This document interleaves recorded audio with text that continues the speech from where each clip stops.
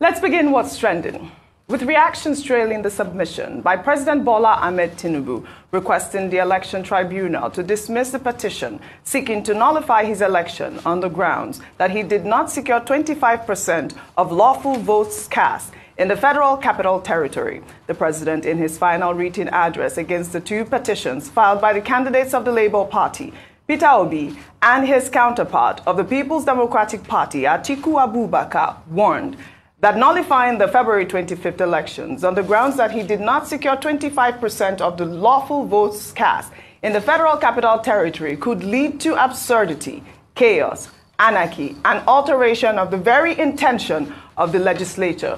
Tinubu also stated that the two petitions seeking the nullification of his victory are not familiar with the country's electoral laws. Rufai, I'm coming to you, but let me take Carlos' tweet, because this is actually the bone of contention, because as you recall, our sister publication This Day put out a tweet, with that statement, and it's garnered more than 2.5 million comments. Well, Carlo wrote, "The president of the largest economy in Africa is telling foreign investors that if the courts in a legal ruling in his own nation remove him from office because he failed to meet the conditions set by his nation to become president, there will be anarchy and chaos. In essence, if he is allowed to break the law and remain in office in contravention of the legal rules of his nation against the oath of office he took, there will be no chaos and anarchy." Over to you, Rufai. I'll take. People became lawyers on Twitter yesterday,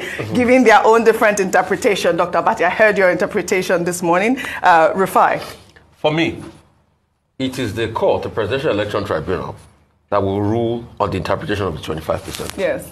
Whatever they come out with, for or against, I don't think interpretation of the laws of the country will cause any anarchy. Absolutely not. Fanning the embers and everything. I know that statement was from the depositions of his lawyer, President Tinubu's lawyer, Wole Olanipekun, because they are having their final depositions in before they make a judgment on it. It is for him to make his case. You can say he was making his case while he was arguing, but it is the court that will rule, and whatever the court rule, there's not going to be anarchy.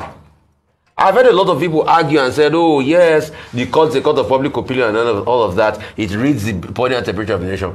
The law is the law. If it rules for or against, the law will reign supreme. And it's not happened before, blah, blah, blah, blah, blah, blah, blah. Those are just conversations. Because it is still the courts that will rule. All we can call on the judiciary to do is to stand tall. Across board. Yes, opinions are divided for and against and all of that. But we need to be able to build a country where the rule of law will stand tall. Because we don't do it for ourselves. We also do it for the way other countries see us. And when they see we have a weak judiciary system, what happens is that investors will not want to come. So the judiciary should also know that they are not only ruling based on the law now, they are also ruling based on what will become the outlook of Nigeria. So they will be the one to determine this 25%. We've never had a time where we've tested it. People can only make other inferences, like, they've started a part of the constitution that says, treat it as long as though it's this, it's that, and all of that. You can have all the legal jargons. But it is when the court rules, conjunctively or disjunctively, you can look at the narrative. All we should now do is not to heat up the polity.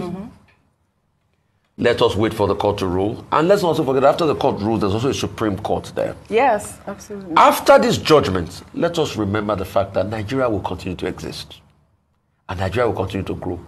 But the question is, how do we see ourselves after things like this?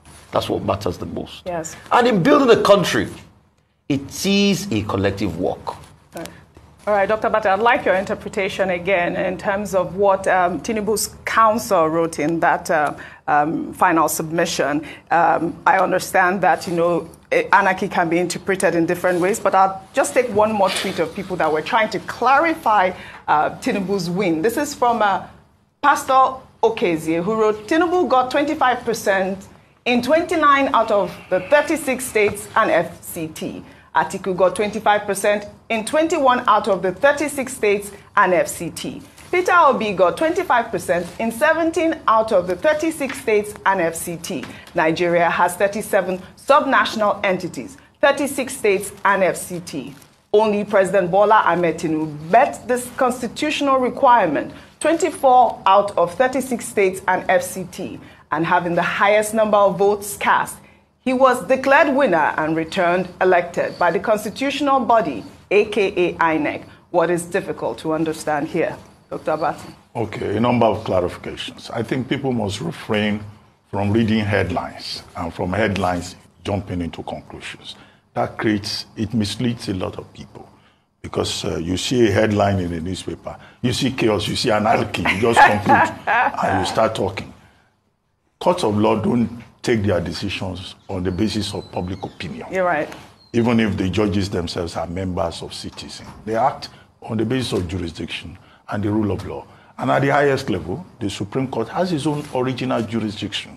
And the courts exist also as modulators, as stabilizing forces, even as they discharge their functions under the Constitution. I tried to give a summary earlier on. He said, for example, Section 1342B, cannot be read disjunctively, that it must be read conjunctively. Because to do otherwise is to misinterpret and misrepresent the intention of the framers of the Constitution. A basic principle is, what is the intention of the lawmaker, the framers of the law? What do they intend to say? It's for the court to decide on that. And Olane Kwekun said, provided his own defense, citing Section 3.1, which lists 36 states, Section 299, which recognizes the Federal Capital Territory as if it is a 37th state, and also Section 66 of the Electoral Act. And he said, a community reading, that is what it is called, a community reading of all these provisions will prove the point that you cannot say because somebody lost didn't get 25% in FCT, then it cannot be president. And he provided precedents. The law, precedents, stare decisis is called. It's a major issue in law. Awolowo versus Shagari, Buhari's case, Abraham Adesanya versus, he gave all of that. Number two, he said the case of the petitioners is based on IREV and BVAS, electronic transmission. He said no, that can't stand because in any case the law, provides for manual transmission. And that you cannot say because of electronic transmission is an issue. Number three, he says the case that they are referring to in the US, that the evidence that is provided is inadmissible because it's not, documented within our own jurisdiction here. And that in any case, nowhere in that ruling is the word fine used. So he took on all of these issues, and then concluded that the application, the petitions amount to a crass abuse of court process, and that it should be dismissed, it should be disregarded, and that in any case he is confident that the job of the court, right, is to ensure peace, not to cause chaos, not to cause anarchy, and that given precedents that he has cited and all of that, it will amount to causing chaos and anarchy. But people have taken that in a literal sense. Yeah, so he to mean a threat. Right. But it's not a threat. Right. So people should go to the written address and read it and understand the context instead of just saying, oh, Tinubu wants to cause chaos, he wants to cause anarchy. So basically, that's not what is in the job of the judiciary is not to cause anarchy, correct? That's really the bottom line. Yeah, not to add more tension to the environment. And Olane Kwekun said, you need to see the context in which you use that phrase. And I don't agree with those people who think that it's a threat. A council, before the court of law cannot go in front of their lordships and threaten them. That is unacceptable. Well, all right.